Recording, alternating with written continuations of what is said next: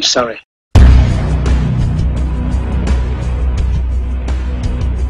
I don't want to rule or conquer anyone. I should like to help everyone if possible. Jew, Gentile, black man, white. We all want to help one another. Human beings are like that. We want to live by each other's happiness, not by each other's misery. We don't want to hate and despise one another. In this world, there's room for everyone. The good earth is rich and can provide for everyone. The way of life can be free and beautiful. But we have lost the way. Greed has poisoned men's souls, has barricaded the world with hate, has goose-stepped us into misery and bloodshed. We have developed speed, but we have shut ourselves in. Machinery that gives abundance has left us in want. Our knowledge has made us cynical, our cleverness hard and unkind. We think too much and feel too little. More than machinery, we need humanity.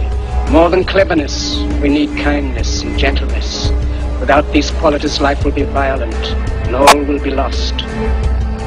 The aeroplane and the radio have brought us closer together.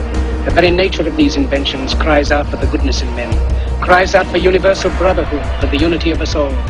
Even now, my voice is reaching millions throughout the world. Millions of despairing men, women, and little children, victims of a system that makes men torture and imprison innocent people. To those who can hear me, I say, do not despair. The misery that is now upon us is but the passing of greed, the bitterness of men who fear the way of human progress. The hate of men will pass, and the power they took from the people will return to the people.